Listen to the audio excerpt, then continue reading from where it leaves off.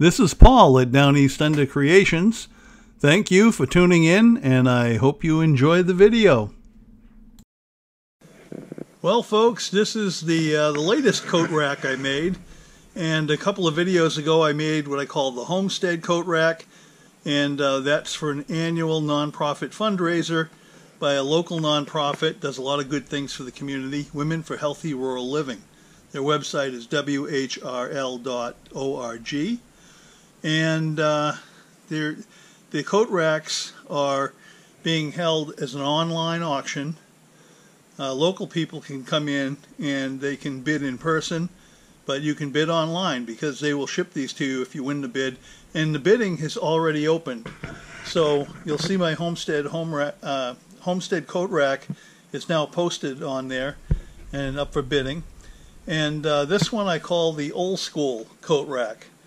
Old school because it has the old style wood pegs, and I mounted it on a cedar slab, and I think it came out looking pretty good. So this is just another entry you'll be able to find there. I'll put the link on the video screen for whrl.org /auction if you want to go straight to the auction site.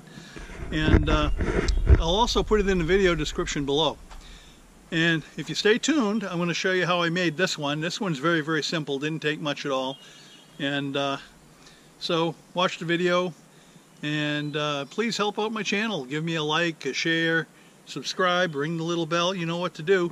That helps me out a lot. I appreciate it. And hey, bid on some of these coat racks. If you go online, you ought to see some of the coat racks other people have brought in. These were all done by local professional artists. At least most of them are professional artists. They do a wonderful job. Oh, just incredible stuff. I think you might like at least one of them or two. You might want to bid on one or two. And as I said, WHRL, if you're the winning bidder, they can package them up and they can ship them to you wherever you are in the United States, or I don't know, you can make arrangements for somewhere else. Maybe you can contact them and ask. So, hey, thanks for watching.